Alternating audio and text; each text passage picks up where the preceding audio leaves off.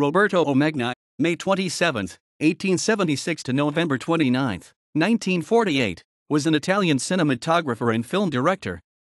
Omegna assisted Arturo Ambrosio with setting up the Turin-based company Ambrosio Film, which became one of the leading Italian studios of the silent era.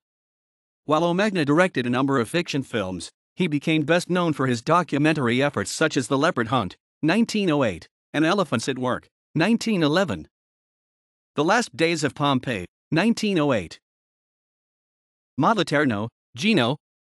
Historical Dictionary of Italian Cinema. Scarecrow Press, 2008.